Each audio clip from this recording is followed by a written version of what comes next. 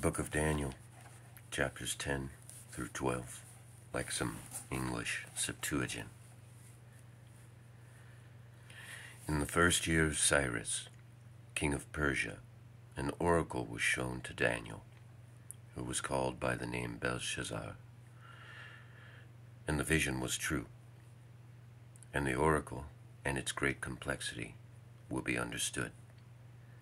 And as to the oracle, I perceived it in a vision. In those days, I, Daniel, was in the process of mourning for 3 weeks.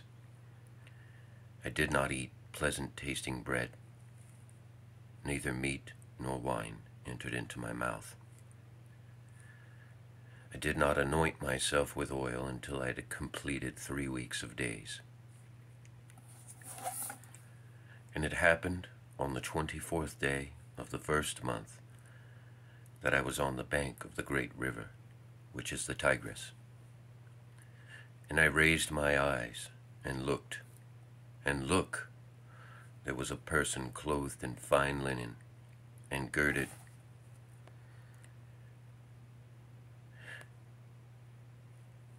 with fine linen on his loins, and there was a light from the middle of him.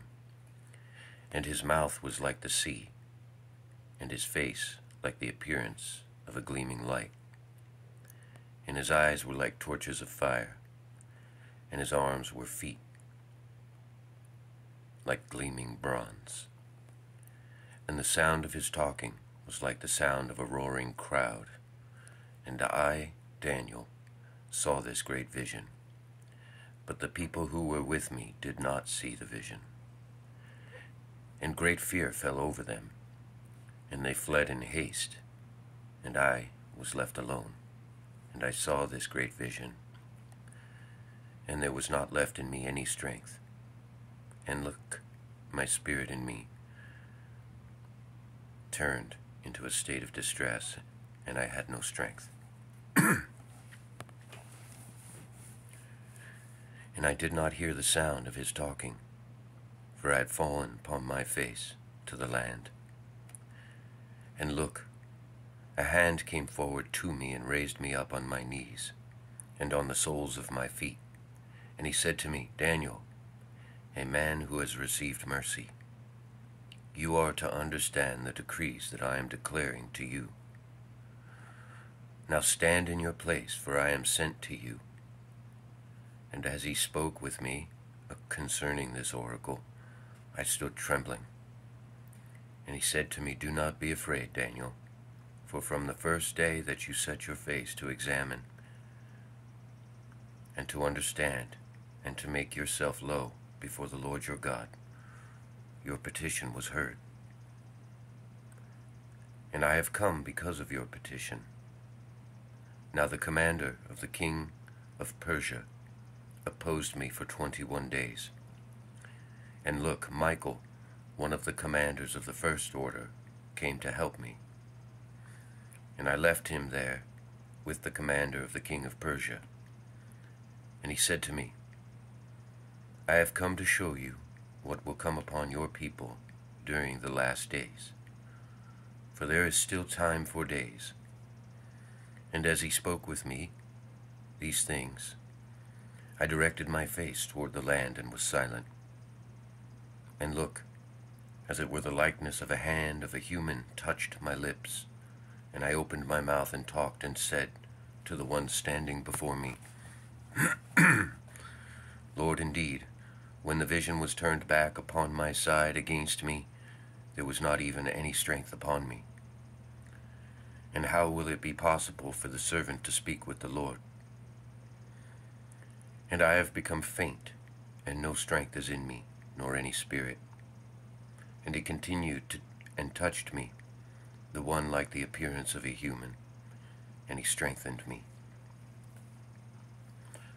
And he said to me, Human, you are one having received mercy. Do not fear. Be in good health, act like a man, and be strong. And he spoke with me, and I became strong, and said, Let my Lord speak, for he has strengthened me. And he said to me, Do you know why I have come to you? And now will return to content with the commander of the king of Persia. And I will go forth, and look, the commander of the Greeks will come in. However, I will show you the first things listed in the register of truth. And there was no one who was helping me against those beings, except Michael, the angel. And in the first year of King Cyrus, he spoke to me to strengthen me, and to make me act valiantly. And now I have come to impart the truth to you. Look, 3 kings have arisen in Persia, and a 4th will arise with great wealth beyond all, and his power by means of his riches. He will rise up against every king of the Greeks, and a powerful king will be raised, and he will exercise power over an extensive empire, and he will act just as he wishes. And when he has arisen, his kingdom will be shattered and divided up toward the 4 winds of the heavens. Not according to his strength, nor according to his powerful dominion that he exercised, for his kingdom will be removed. And he will teach others these things, and he will strengthen the kingdom of Egypt. But one of the rulers will overpower him, and his dynasty will rule with a great dynasty, and toward the end of those years he will lead them. And the king of Egypt will come into the northern kingdom to enact covenants, and he will not prevail, for his strength will not stand firm. And his strength will grow weak, along with the strength of those accompanying him. But he will endure for some time. And a shoot from his root will arise in place of himself, and a king of the north will come with his power and his strength, and he will bring about tumult, and he will prevail. And their gods he will overturn, along with their molten images, and their hosts, along with the objects of their desires, the silver and the gold. They will carry into captivity away into Egypt, and there will be a year of relief for the king of the north. Then the king of Egypt will enter into the kingdom for some days, and he will return to his land. And his son at the time will become provoked, and he will bring together the collection of a mighty multitude, and he will enter against it, laying it waste. He will pass through and return, and he will become exceedingly provoked. Then the king of Egypt will become angry, and he will go out and make war with the king of the north, and he will establish a great crowd, and the gathering will be given over into the hands of his enemy. When the multitude will be taken away, and his heart will be lifted up, and he will trouble many, but there shall not at all be a reason to fear. And the king of the north will return, and he will bring together a greater multitude from the city than the previous one, toward the end of an appointed period of time, and then he will enter into it against him with a great army and with great resources. Then in those appointed times, intentions will be directed against the king of Egypt, and he shall rebuild the things that have fallen of your people. And there will be a rising up for the purpose of causing the prophecy to stand, but they will stumble. Then the kings of the north will attack, and he shall return with his armed forces. And he will take the fortified city, and the forces of the king of Egypt will be stopped, along with his military. And there will not be to him any strength for opposing him. And the one who comes on against him will act according to his will. And there will not be any more who oppose him. And he will stand in the territory, and he will bring to completion all of those things by his hands.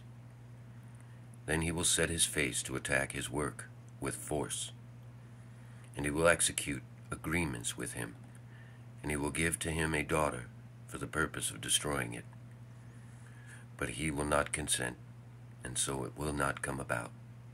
And then he will set his face toward the sea, and he will take many, and he will return wrath for their disgrace, by an oath, according to his disgrace. He shall turn his face for the purpose of gaining control over this territory, but he will stumble and perish, and he will no longer be a factor. And a shoot of royalty will stand up from his root for an uprising, a man who beats down the honor of a king. But in the latter days he will be crushed, but not in rage nor in battle. And there will stand up in his place a contemptible man, and royal honor will not be accorded him, and he will come in unexpectedly. And the king will prevail in distribution of his land, and he will firmly shatter the shattered forces before him, and he will act with deception after a covenant, and a people have come together with him, and overcome a strong nation by a very small people. Suddenly he will lay waste a city, and he will act concerning the things which his fathers did, nor the fathers of his fathers acted. He will give plunder and spoils and material goods to them, and he will set his mind against the fortified city, but his plans and intrigues will come to nothing. Then his might and his heart will be aroused against the king of Egypt by a huge army, and the king of Egypt will be provoked into battle with a very exceedingly strong army, but he will not prevail, for a sound plan will be devised against him.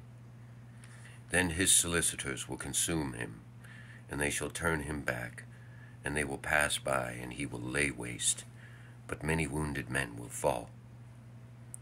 Then the two kings will dine alone together, and they will eat at the same table, and they will speak deceptively to each other, but they will not prosper any farther. For there is yet a consummation for an appointed time. Then he will return to his territory with great wealth, and his heart will be set against the holy covenant. He will act, and he will return to his country at an appointed time, and he will go into Egypt. But as it was the first time, so also this last time will not be. And the Romans will thrust him out and arrogantly rebuke him, and he will return and be made angry against the holy covenant. And he will act and turn around, and he will set his mind upon them, because they had forsaken the holy covenant. Then forces from him will stand up and pollute the revered holy places. And they will take away the sacrifice, and they will set up an abomination that causes desolation. And because of sins against the covenant, they will defile by a hardened people. But the people who know these things will prevail and will act, and those who are discerning from among the people will act with understanding for many. But they will come against a sword. They will continue in it, and in captivity, by plundering during a period of time, they will be defiled. And whenever they are broken, they will gather a little strength, and there will be many gathered to them near a city, and many as it were in flattery. And from those who understand they shall take care for themselves, for cleansing themselves, and for the consummation, and for them to be chosen, and for being cleansed until an appointed time of consummation. For there is yet an appointed time for a season.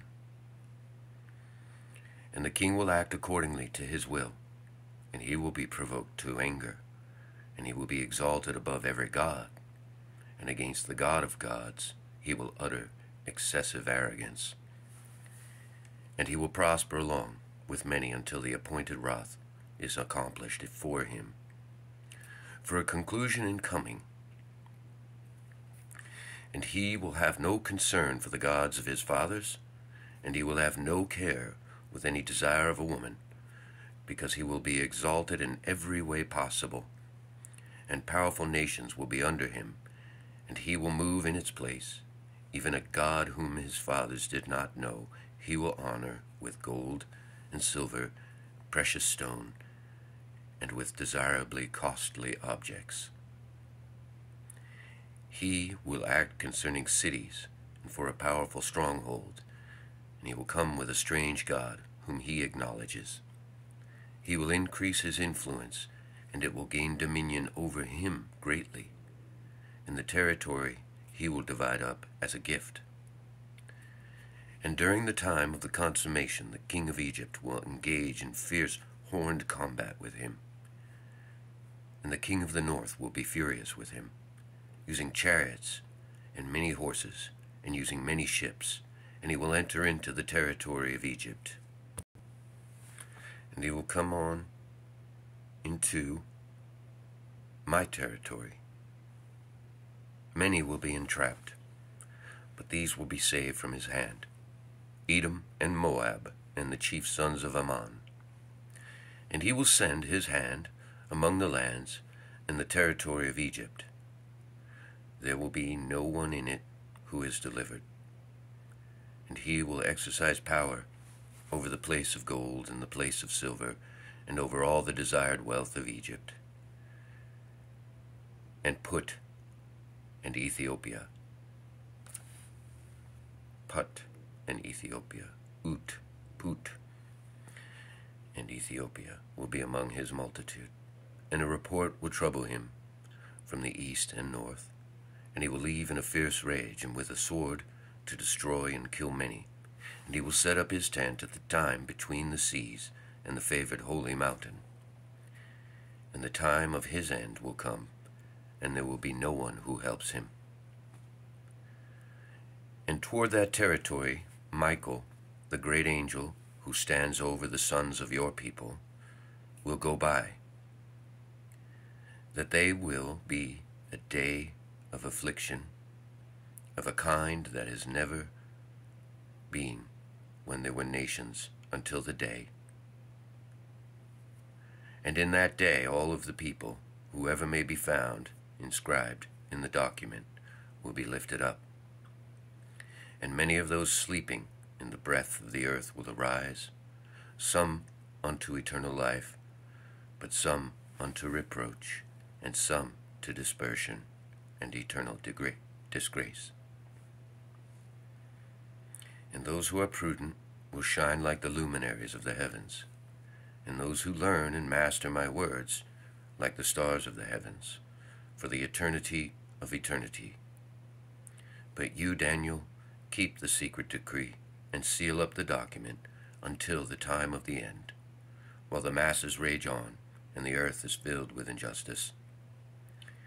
And I, Daniel, looked, and look, 2 others were standing, one on one side of the river, and one on the other side. And I said to the one clothed with fine linen above the river, when therefore will be the conclusion of the things you have said to me, of those astonishing things, and the purification of these things? And I heard the one clothed with fine linen, who was above the waters of one river, until the appointed time of the end. And he raised his right hand and his left hand toward the heavens, and he swore by the God who lives for eternity, the completion of the hands of the release of the holy people is for an appointed season, and set times, and half a time. And all these things will be consummated. And I heard, but I did not understand concerning this appointed season. So I said, Lord, what is the meaning of the matter? And about whom are these puzzling assertions? And he said to me, Depart, Daniel, for the divine decrees are hidden and sealed up until many should be tested and sanctified. And the sinners will continue to sin, and all the sinners will fail to understand. But those who are discerning will give heed, from when the sacrifice is taken away during all that time, and when the abomination causing desolation was prepared to be set up, 1,290 days. Blessed is the one who stands fast and gathers,